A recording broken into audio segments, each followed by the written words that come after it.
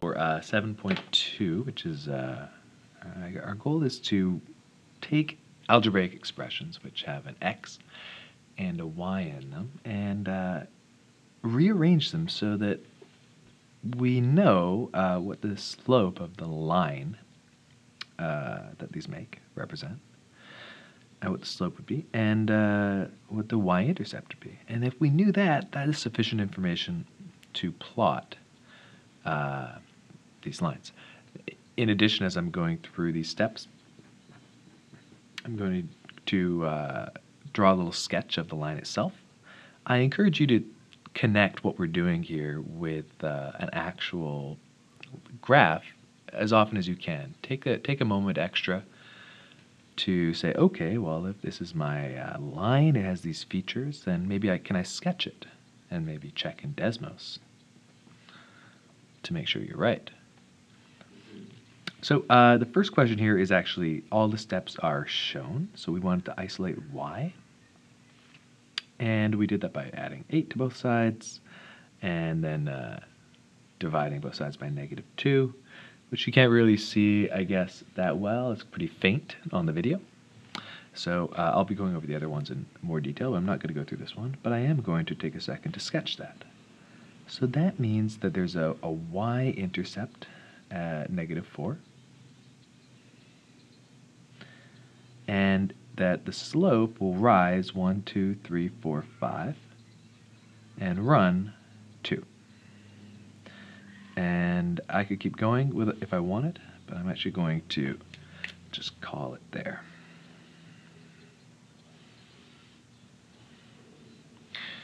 All right, and that's what that line looks like. It has a negative slope, it looks like, which is what we wanted.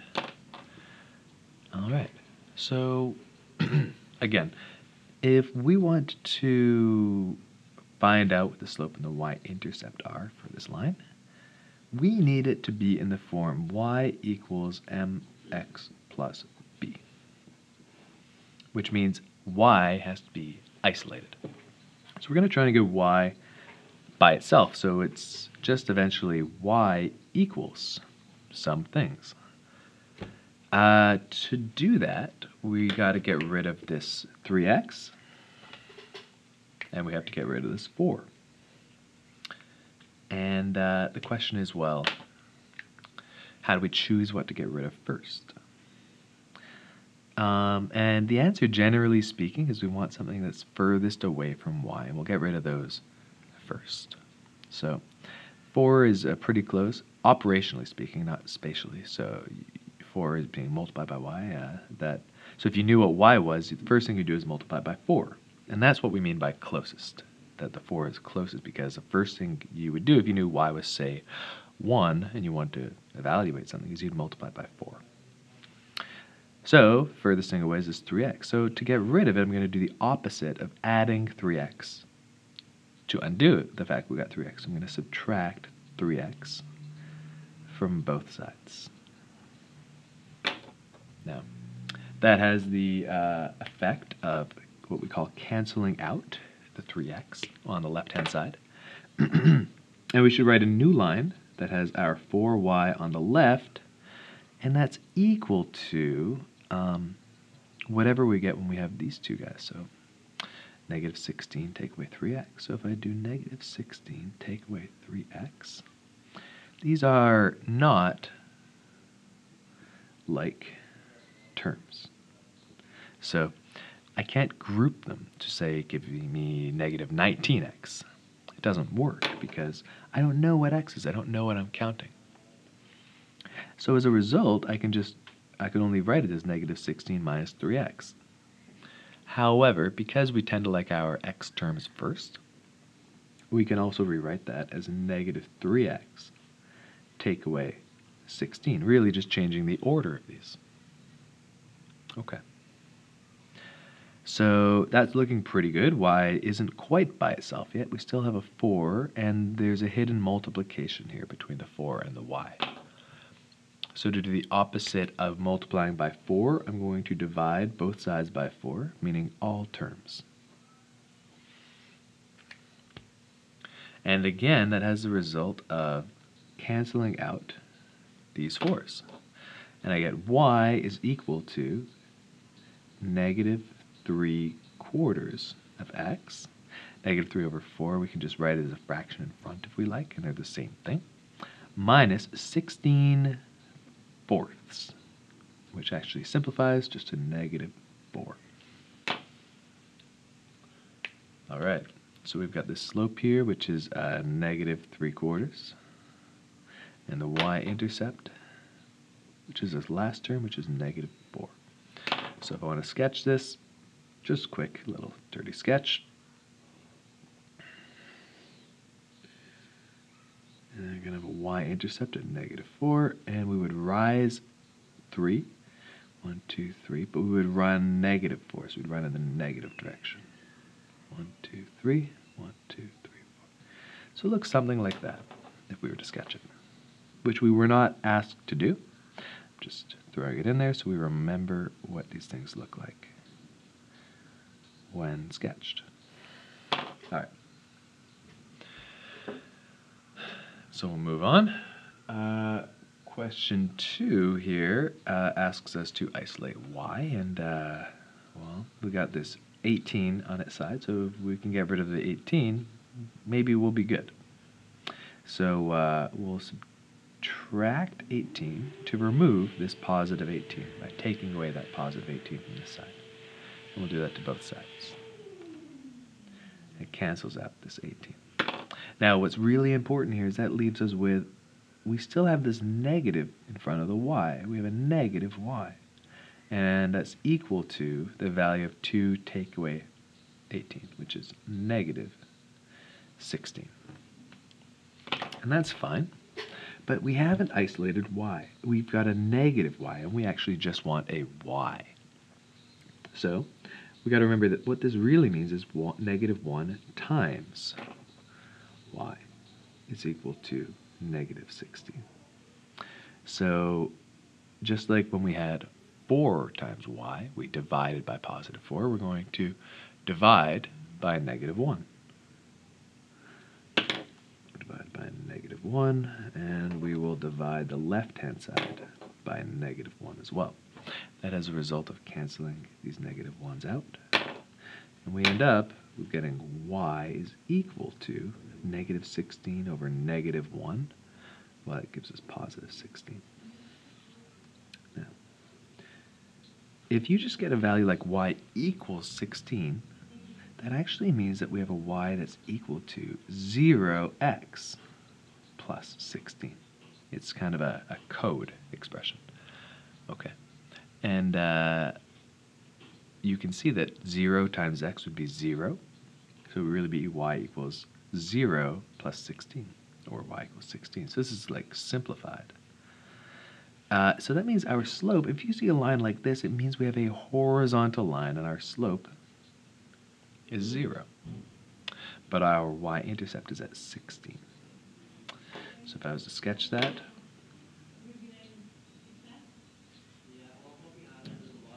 I would say I just have a line up here, and that's at 16. Okay.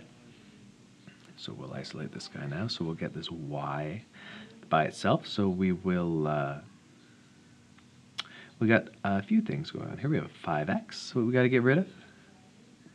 We have this negative 20 we got to get rid of. And we have this 80 we have to get rid of. And the question is, well, what do we get rid of first? There's a few different paths we could take here. We could remove the 5x from this side. We could remove the 80 from this side. Although it cautions from removing the negative 20 because it's a little bit closer to the y than these other two, which are relatively similar in distance. So we're going to remove, I'm going to choose one arbitrarily. I think in the answer key, I actually took away 5x from both sides. So I think to switch it up, we'll take away 80 this time. So we'll subtract 80. And we'll do that from both sides of the equation. And so then I write, we've got 5x minus 20y. I don't know why I wrote 50x. That's wrong. Our next line looks like 5x. Take away 20y. it's going to be equal to 0 take away 80, which will get negative 80. Okay. So the next thing we're going to do is we're going to get rid of, we got to get rid of the 20 and the 5x. We start furthest away from the y, so we'll take away the 5x. And we end up with getting a negative 20y on the left, and we get negative 5x minus 80 on the right. Because, again, these are not like terms. They don't group together. And I guess I still have this negative 20 here over y, or next to y, so I'm going to divide by negative 20. I have to do that to every term on the side, because I have to divide a side by negative 20, not an individual term. And so that cancels these guys out, and we end up with a statement like y is equal to negative 5 over negative 20. That simplifies.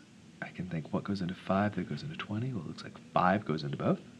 So I'll divide this one by 5. Also, we have a negative over a negative here. So it's going to become a positive fraction. And I'll divide the top and bottom by 5. It'll give us 1x, or 1, over 20 divided by 5 is 4x.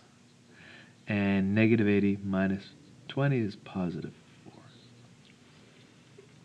All right, so that means our slope, the number being multiplied by x, is a quarter. And our y-intercept, our b, is 4. So we get 4 here and 1/4. So I'll draw a little version of that here.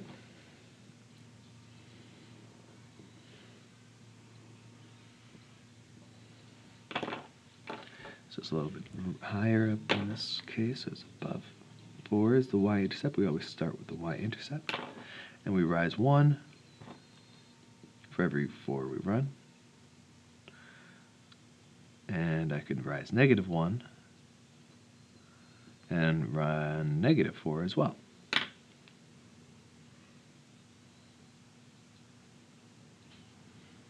There we go. Okay, so E wasn't assigned because I want us to focus on some other things before we worry about these weird cases. But I'm going to solve it now anyway, so that if you're going back and reviewing, and you're using this as a review tool, you have the solution here. So we want to, okay, so we don't have a y to isolate. So actually, we cannot put this in this form. It's actually impossible. This sort of line actually will be a vertical straight up and down line. So actually what I want to do is isolate x. Now, usually when you want to isolate something, you get everything away from its side. However, in this case, actually, rather than taking away 12, which would be fine, but I would still have a negative x, so I'm actually just going to add x to both sides. That actually turns out to be a little bit faster of a method. And so I get x is equal to 12. Now, if I graph the line, x equals 12, it actually looks something like this. 2, 3, 4, 5, 6, 7, 8, 9, 10, 11, 12. And I get this line straight up and down like that. And so that has a slope that is undefined. And the y-intercept, there is no y-intercept. We would say it does not exist. All right. Now let's move on to question F. All right. So question F, all right, we have some isolating of y, which isn't so bad. However, this isn't the only way that this equation differs from the line equation y equals mx plus b, that form, because in addition, we also have this set of brackets here. So I think the first thing I want to do, because I noticed the line form I'm trying to put this into doesn't have brackets, I'm actually going to distribute my 4 into both of these brackets, just to multiply it out. So I don't have brackets anymore. Then I'll get y minus 8 is equal to 4x. 4 times negative 2 is negative 8. All right. And then we'll isolate y to finish this off. So I'm going to add 8. Add 8 to both sides. And we just get then that y is equal to, I have 4x minus 8 plus 8. And I do have some like terms. These guys cancel out. And I get just 4x. Okay, so you can imagine 4x plus 0 is actually my line equation. And when you add 0, you don't actually need to say that you added 0. So the slope here is 4 over 1. But the y-intercept is 0. So that's going to look something like this. And I'll have a y-intercept at 0. And we'll rise 1, 2, 3, 4 for every 1 we run. We rise 1, 2, 3, 4, and we run another 2. And there we go. We get a pretty steep line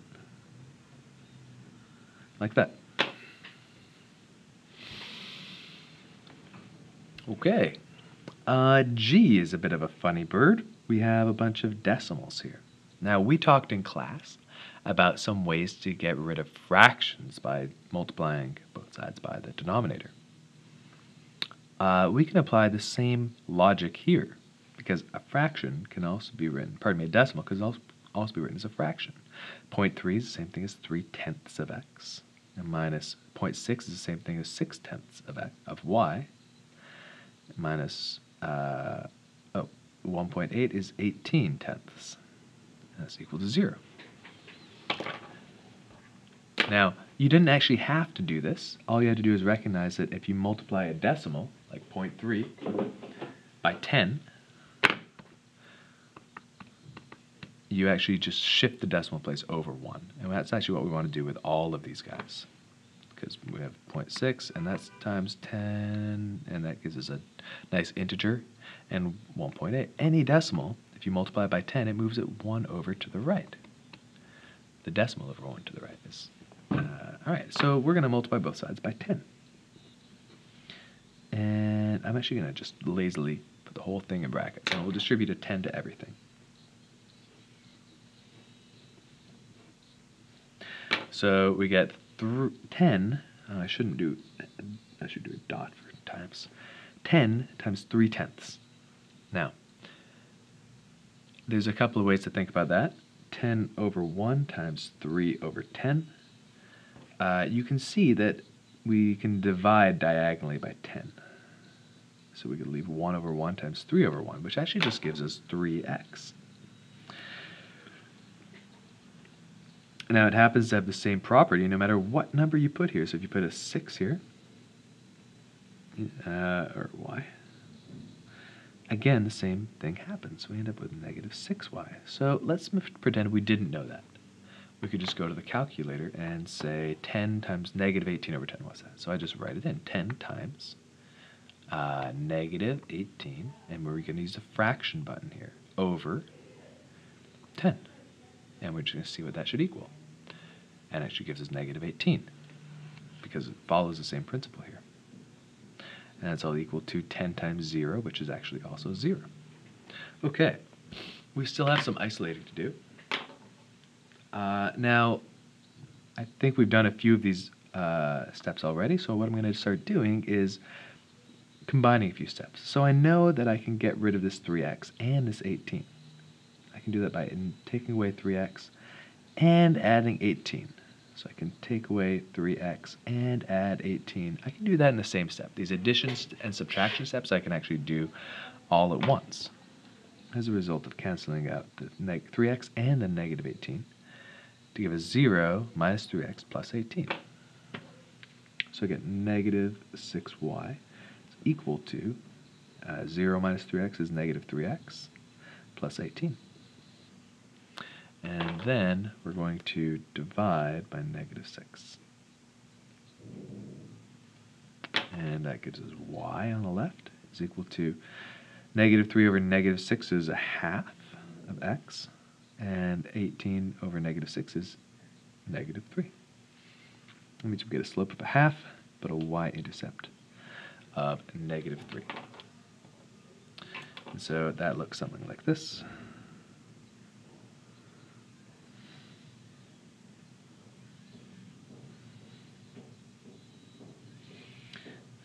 represented a third, up 1 over 2, 1 over 2.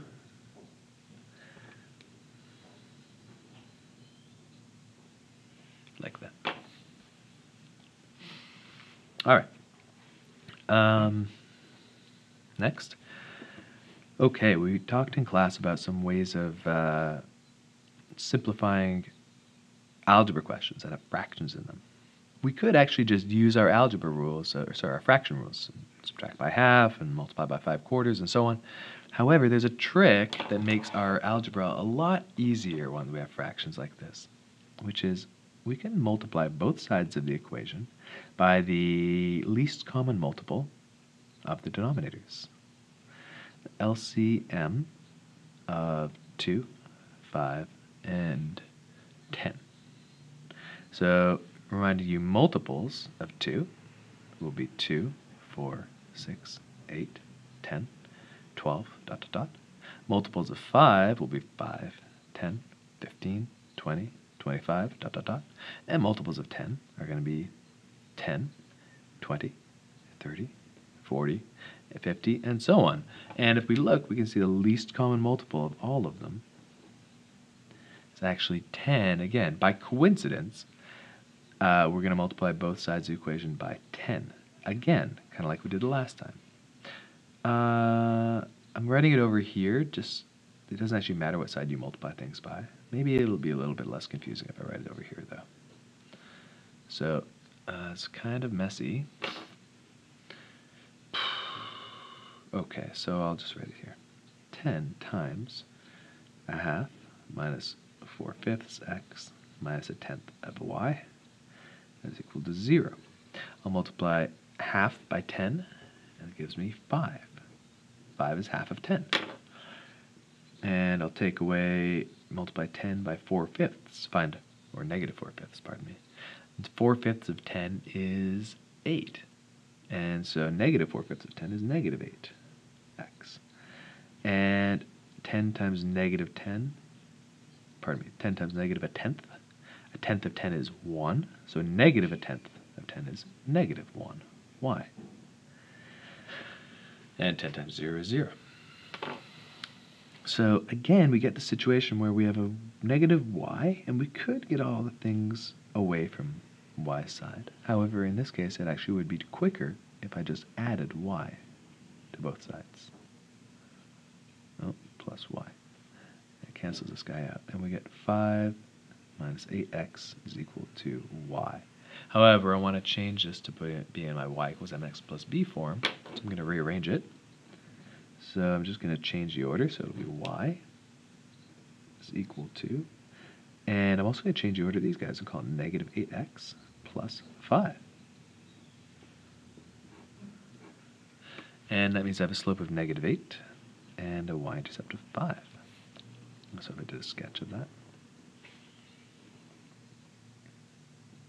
the y-intercept will be 1, 2, 3, 4, 5.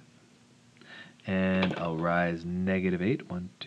Slope is 8, or negative 8 over 1, which means negative 5.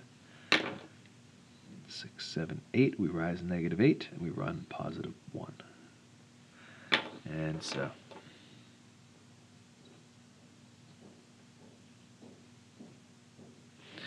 there we go. That's a pretty steep line. Kind of hard for me to draw exactly how steep it is. Okay, let's move on to question 2.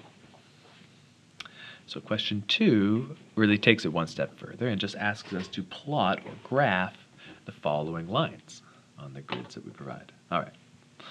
So we're going to start by isolating y. We're going to turn this into y equals mx plus b form. So what we're going to do is we're going to get y by itself. So we're going to add 9 to get it away.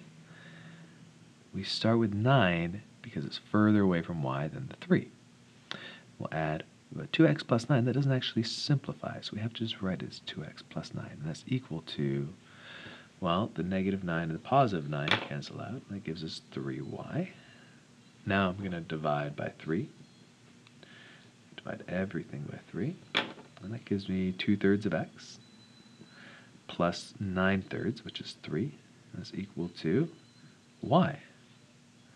which is to say y is equal to 2/3 of x plus 3. And that means I have a y-intercept of 3. 1, 2, 3. And I'm going to rise 2 and run 3 to get my next point. Rise 2 and run 3 to get my next point. Or I could think of rising -2 and running -3. Rising -2, running -3. -2, -3.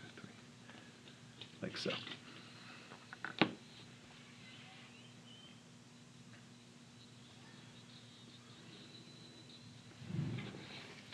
And so this line continues on forever.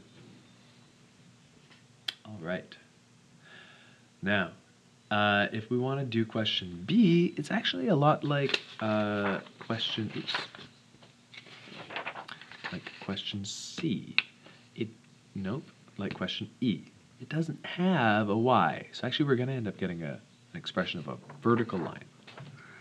So I'm going to try to isolate x to do that. So I'm going to add 36 to both sides. You get 9x is equal to 36. And if I divide by 9, I get x equals 4. So that actually means we're going to get a line of 1, 2, 3, 4. And what's unique about this line is that no matter what point I choose on this line, like say this point here, this is the point. Is Mr. Water? No. Oh, wait. His office is upstairs. Oh, okay, thanks.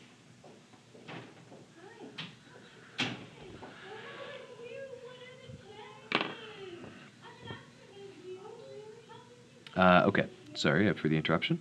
So what's interesting about this line is that any point I choose, like say this point randomly, that's a point 4, 2. Or I'll choose some other random point down here, say. That'll be the point 4, negative 1, 2, 3, 4. So it's point 4, negative 6. If I choose another point, say here, the x-intercept, that's a point 4, 0. So what happens to be true about all the points on this line is that no matter what happens for y, x is 4. And that's true for every point I'm going to choose. There's no way I can choose a point on this line that doesn't have an x value of 4. And 1, 2, 3, 4, 5, 6, 7, 8, 9. And it doesn't matter what y is. That's why y isn't in the equation. What x is doesn't depend on what y is. And that's different in this line. We need an x and a y because we're relating the two. When y is a different value, it changes what x is in this case. When y is 5, we get what x is 3, because we get the point 3, 5 here. And that's not the case here. When y is 5 here, x is 4, because x is 4 no matter what. So that's why this equation doesn't have a y. All right. Let's finish this off. So we're gonna, I think you guys are starting to get the patterns here of this algebra, so I'm gonna speed it up a little bit. I'm gonna subtract 4x from both sides, and that's gonna get 4y is equal to negative 4x plus 4. It's fine, and then I'm gonna divide 4 to get rid of this 4 here, and that's gonna give us y is equal to negative 4 over 4, negative 1x plus 1. And so that means the slope is 1 over 1. And the y-intercept is 1. So we're going to get this y-intercept here, and we're going to rise negative 1 and run 1. Negative 1 and run 1. Or you can think of yourself as rising 1 and running negative 1. Rising 1 and running negative 1, like that. And I could continue, but I'm not going to. So that gives us a line.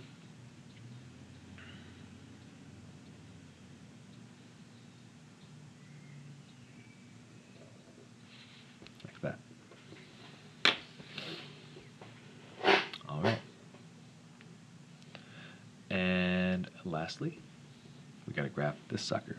So the first thing we should do is distribute this half into the set of brackets. So we got y plus 3 is equal to 1/2 of x plus half of 8 is 4.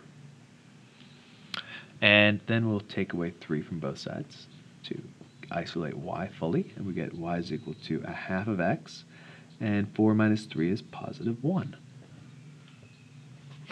And so to graph this, we're going to put a y-intercept of 1 on the graph here, and we're going to rise 1 and run 2. Rise 1, run 2. Rise 1, run 2. 1, 2. Right is -1, run -2. Right is -1, run -2. And that is how we get this line.